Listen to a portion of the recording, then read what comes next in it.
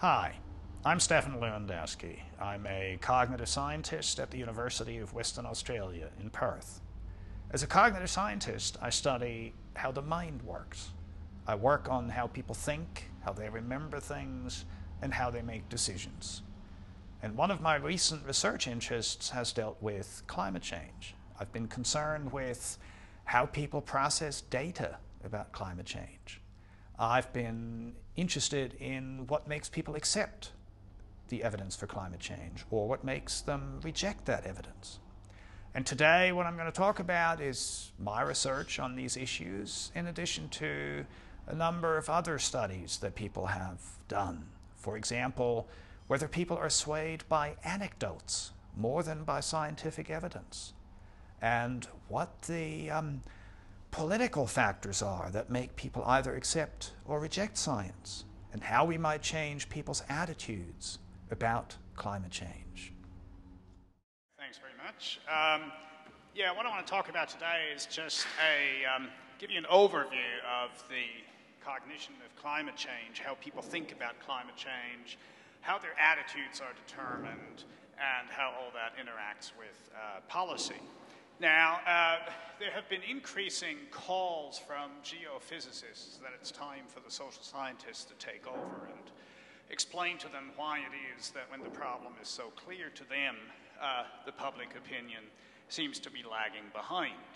So what I want to do today then is to heed that call and go through some of the psychological and cognitive factors.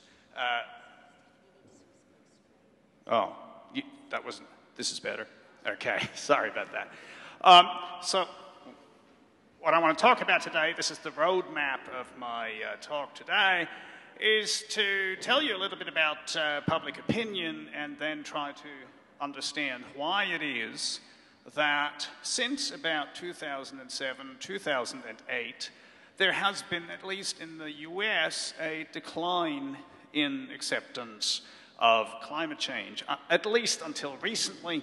This graph stops a couple of years ago. There has been a considerable uptick again, but nonetheless, there has been this decline in public acceptance. Now, in Australia, I have some data here from CSIRO from a couple of years ago. In Australia, we have a similar situation where about half the population accepts that climate change is happening and that it is caused by human greenhouse gas emissions. There's another very large chunk of the population, about 40%, who accept that the climate is changing, but they think it is all natural. And then we have a sliver of people here who deny everything, about 5.6%, who don't think it's happening, and obviously then we have nothing to do with it if it is not happening. Now, I want to show you a bit more about these two large segments of the population here, because I think it's very important to bear in mind that people's opinions about climate change aren't always what they appear to be at first glance. Now, what I'm showing you here are responses for the group in green who accept the scientific evidence in full, that the climate is changing and that we're causing it. And here in gray are the other 40% of the people who think the climate is changing, but it's all natural. Now, what this graph is showing you are the responses of those two groups of people to the question of who is responsible for climate change. And the options given here are big polluting countries, multinational corporations, wealthy countries, and so on and so on. Now, what is remarkable about this graph, to my mind, is how similar those two response profiles are between the green bars and the gray bars. And in particular, what I find remarkable is that for the people who think that climate change is all natural, they're the ones in gray. If you ask them who's responsible, they know exactly who's responsible, because they're telling you it's big polluting countries. It is multinational corporations, wealthy countries. So they know who's responsible for something that seconds ago they said was all natural. Now, I think that's a very important realization, because it tells us that what's happened with climate change is that to some extent it's become a political football and a tribal totem and depending on their party affiliation, people will say, yeah, it's all natural, when in fact they know quite well, as shown in this graph, who's responsible. There's one other thing I want to draw your attention to from these data for Australia from a couple of years ago, and that is the overestimation of the few people who deny that climate change is happening. Remember, that was only 5 or 6% of the population at large. If you ask those people how many others in society share their own opinion, what you find is that these guys think half the population is sharing their opinion. So here we have a 5% fringe who think half the population shares their opinion, and who think that only a little more than 15% of the population believes that climate change is due to human greenhouse gas emissions. This is known as a false consensus effect, and it refers to the fact that people who are very much in the minority mistakenly think that others share their opinion to a great extent. Now, the reason that's relevant is because it turns out that this discrepancy, this overestimation of one's own opinion, has been shown to be related to a resistance towards attitude change. So it's important to understand that these few people think their opinion is shared by lots of others. So this is just a background snapshot of the public opinion sphere in Australia. Now let me move on by talking about the supply and the demand side of what could be called denial, or the rejection of climate science, which is perhaps a better term. Let me just very briefly talk about the supply side. How do the people who are communicating doubts about climate change, how do they operate? Well, I've done some research on that, which is unpublished as yet, but I thought it might be interesting to share with you anyway. This is just one example of a quote from the Heartland Institute some years ago, who said that National Snow and Ice Data Center records show conclusively that in April 2009, Arctic sea ice extent has returned and surpassed 1989 levels. Therefore, don't worry about anything. Buy your SUV and fill it up and have fun. Well, that sounds pretty good, doesn't it? Except, if you look at the data, these are the actual data of Arctic sea ice extent between 1989 and 2009. Now, most people would agree that that's kind of declining. So, why then and how does the Heartland Institute make this statement? Well, let's look at the statement again. And let's have a closer look. Ooh, they say April 2009, don't they? Not 2009, but April 2009. I wonder why. Let's look at the data on a monthly basis. Now here I'm showing you the data for 1989, that's a blue line, and for 2009, those are the red dots, but plotted by month. Now you can see that overall the blue line is above the red dots. That's what I showed you previously. That's the overall decline in Arctic sea ice extent. But if you look closely at April, yeah, there is a little red dot that's above the blue line. And yes, for that 1 month, for a couple of weeks, it was the case that ice had recovered. Now, it takes a lot of effort to find that data point. So this isn't by chance, I don't think. Could be by chance, but I doubt it. It takes a lot of effort to find the one point that goes against the trend line.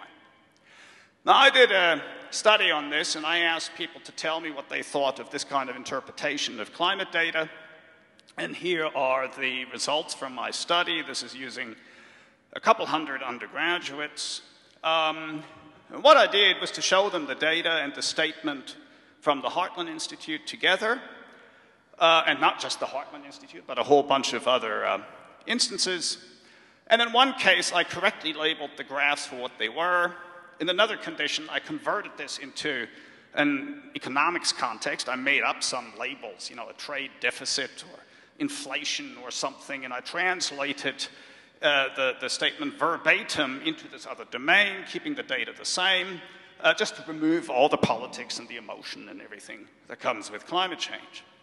Now, what you find in both cases, it doesn't matter how I present the data, on a scale from 1 to 6, disagree to agree strongly.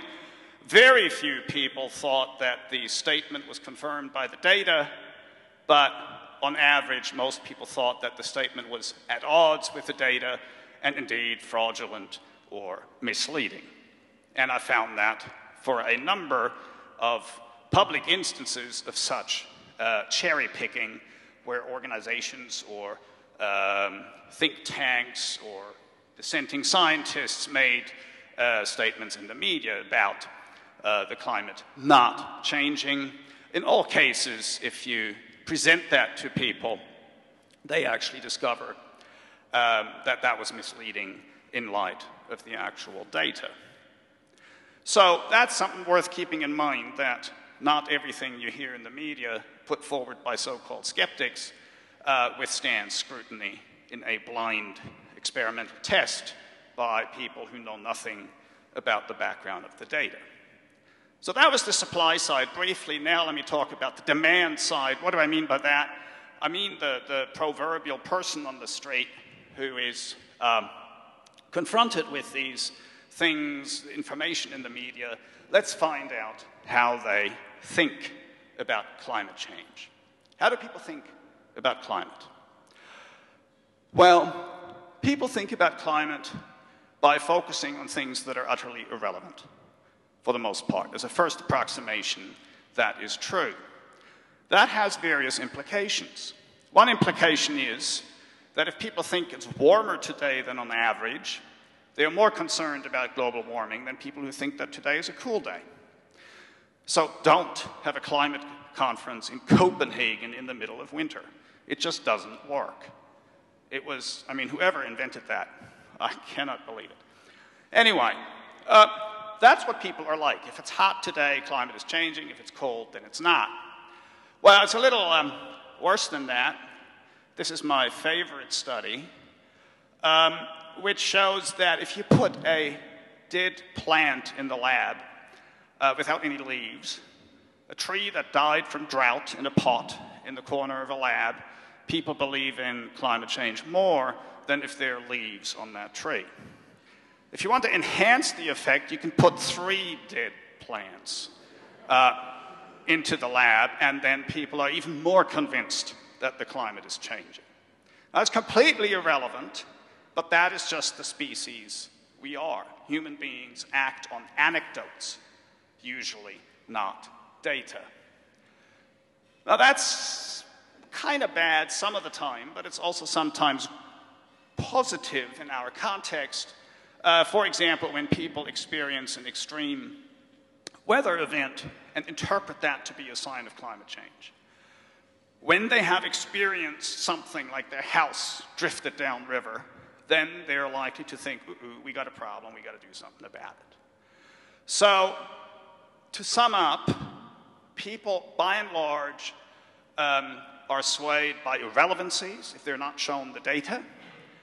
This makes it very easy for organized denial, and let's not kid ourselves, there's a lot of that out there. Makes it very easy for organized denial to find traction, unless we're in the middle of an incredible heat wave in Australia or Texas or wherever it is, and scientists are willing to draw a connection between that extreme event and climate change. Then the same reliance on anecdotes that characterizes people forces them to draw a connection and become interested in acting on climate change. So, anecdotes aside, how do people perceive data when you actually show them the data? Well, I've already hinted at that because I showed you one study where people were quite good at detecting cherry picking and identifying that as being misleading. Now let me tell you very briefly about one of my own studies that I've done on this. In the streets of Perth, where my research assistant would accost innocent shoppers and would show them a graph that looked like this or a graph that looked like that. This one dressed up as share prices, that one the actual temperature data, the global temperature data. And I asked people to extrapolate and to tell me where things are going. What's going to happen to the share price? What's going to happen to global temperatures? All people had to do was to tell me, what do you think is going to happen in the future based on the graph?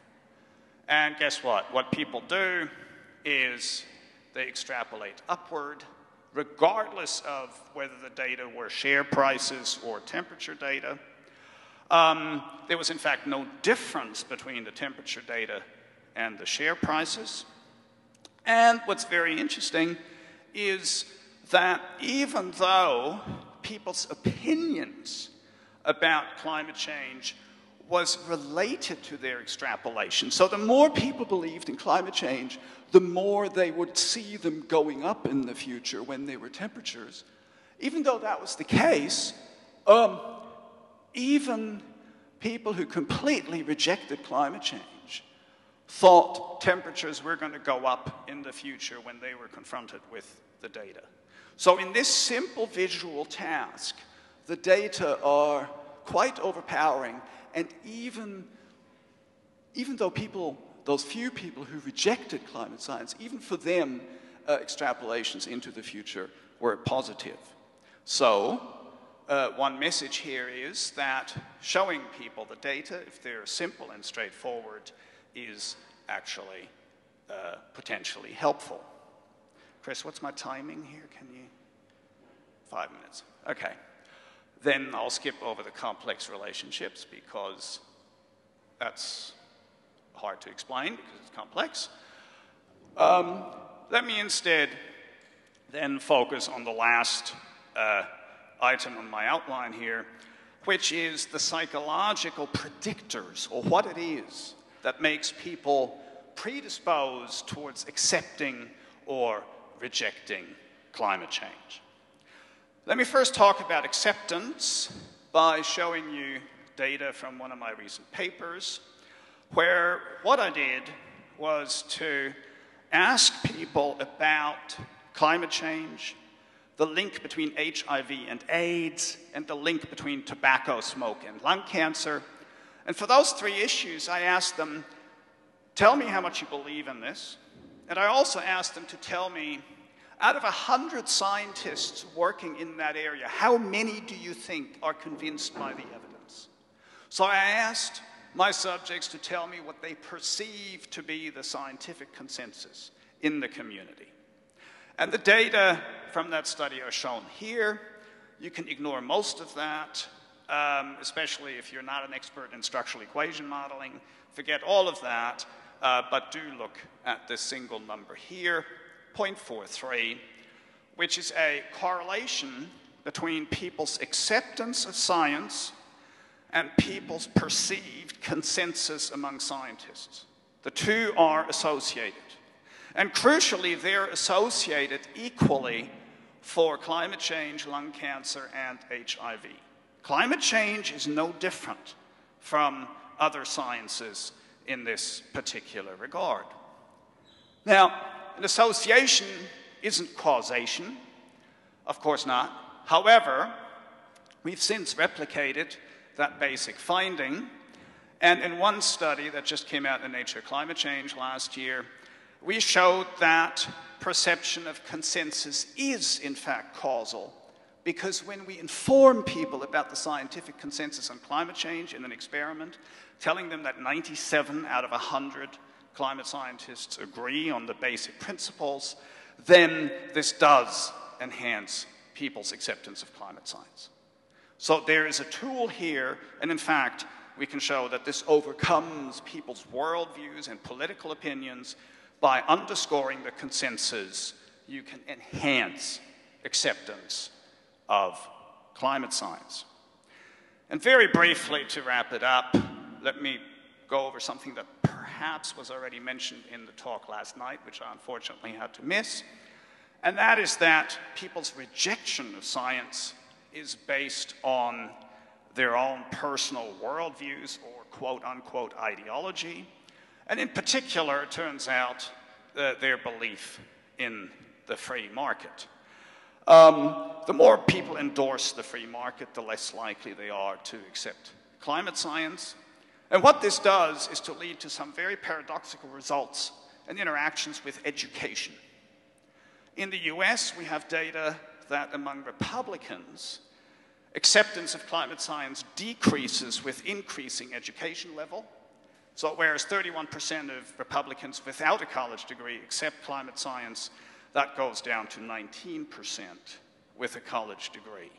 The reverse is true for Democrats. So education is not the answer. Neither is understanding of the problem. Here are similar data, again from the US, split by Democrat and Republican, where people were asked to self-rate their understanding of climate science. How much do you know about it? Now, the more Democrats know about climate science by their own account, the more they see it as a threat for the future.